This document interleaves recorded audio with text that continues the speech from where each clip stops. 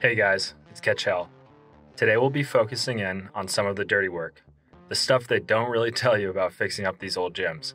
One, we'll be stripping off all of the paint on pretty much every part.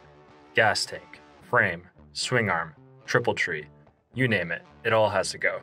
For this I'll be using Aircraft Ultra Paint Stripper. This stuff is the shit. We're also going to be finishing up the rebuild on the front forks, cleaning up both rims and then setting it off with a complete relace and truing for both wheels. At the end of this video, both wheels will be done. Let's go.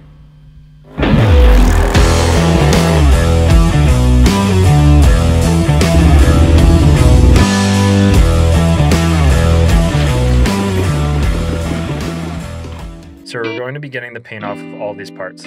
For this, I'll be using Aircraft Ultra Paint Remover. This stuff is highly recommended. It's also highly dangerous, so make sure you're wearing proper protection for this. First thing we have to do though is sand down all the parts. For this I'll be using 100 grit sandpaper. However, you can use anywhere from 80 to 180. All you really need to do is rub down where you want to strip the paint. I already started on the swing arm, however I wasn't using as strong of a paint stripper, which really didn't work out as well. It basically got down to the base coat / primer. For that I was using City Strip, which isn't as good as the Aircraft Ultra. So first things first is to give all the parts a rub down with the sandpaper, and then we'll lay down the stripper.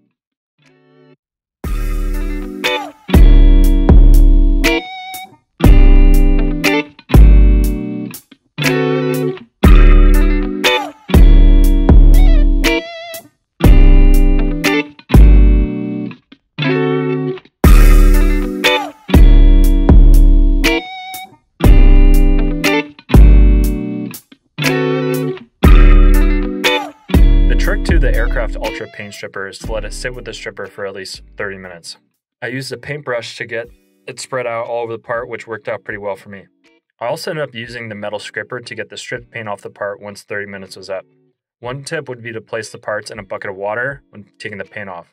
This will help keep the paint out of the way once it comes off and also stops the action of the paint stripper. I didn't do this until after I had taken the paint off of a few parts, but it was a big help with the cleanup.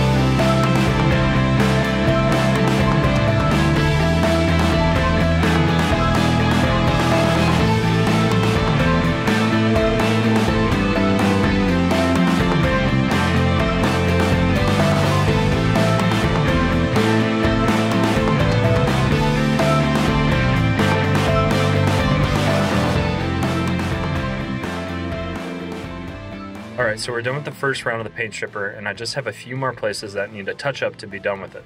For example, this swing arm where I missed a couple of spots. So we'll do another small round of paint stripper, and then after that, we'll just be using the wire brush on the drill to get every last bit off, and then get it ready to be painted again. So just got a little bit left on these, so we'll go for round 2.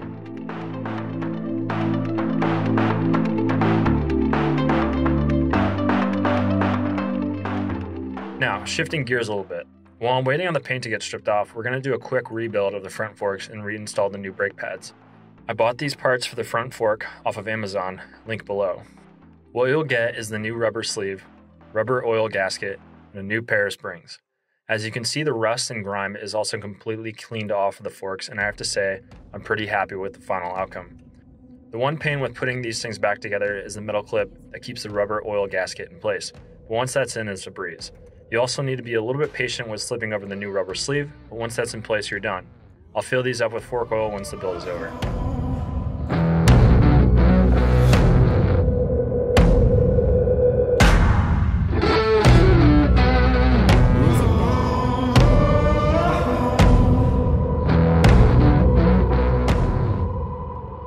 Next up, new brake pads. Big surprise here, but I also got these off Amazon. Something to be careful of, the casted aluminum that holds the pad is good. However, I noticed on mine, they didn't grind down on one of the fill holes. I just used a drill to get that ground down so the brake pad fits snug. Make sure to clean out the inside of your wheel hub so that these new brake pads just don't go to waste.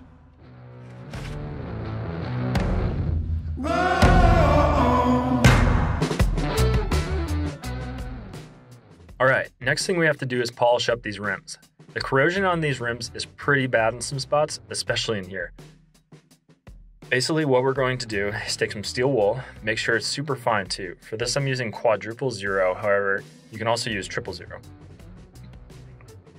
We'll use this and some WD-40 to knock off all the rust.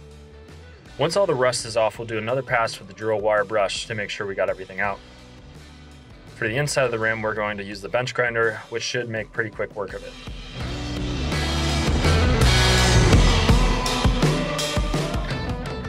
So you can already see this is one of the trouble spots in here. So like I said, just a little bit more W40. I already put a good coat on it, and then you really just gotta go in with the steel wool. And that's just gonna get all that rust out of there. Now I spent a bit of time on these rims and did about as much as I could with the WD-40 and steel wool. I think it may be a bit of a losing battle, to say the least. The pitting is really bad, and I don't think that chrome is really restorable, but more on this later.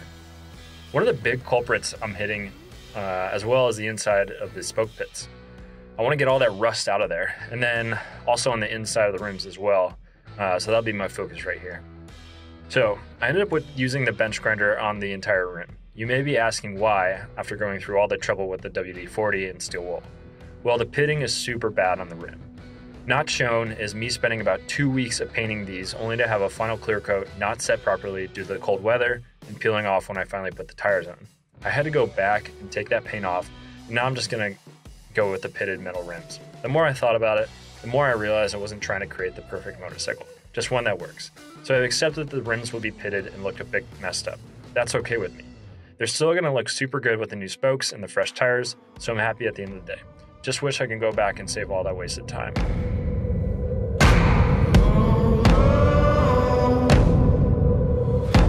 Music bed.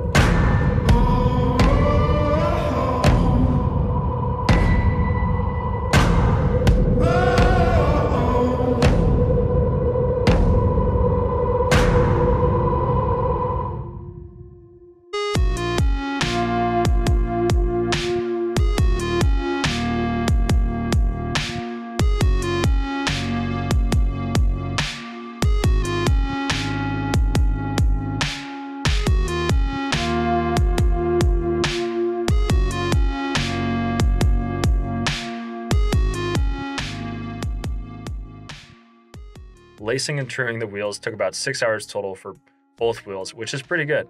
I got the new spokes from 2 separate dealers, one on eBay and one from David Silver Spares. There are 36 spokes for each wheel, and there are 2 sets of 18 spokes, an Alpha and a Bravo for each wheel. Basically, the spokes that go in from the inside and then those that go in from the outside are different. Lacing was pretty intuitive once you get the pattern down. Here's where I plugged to save a picture before taking the spokes off. Please save a picture. As far as the truing goes, there are loads of great tutorials out there to true your rim. Just take the time with it and you'll get a good result. What really got me going was the radial truing. I only noticed it after I had laterally trued the rim, that's the side to side, and at that point just had to crack open another beer. So you'll get through it. So that's about all I got. In the meantime though, I'll catch you guys in the next one. Catch hell.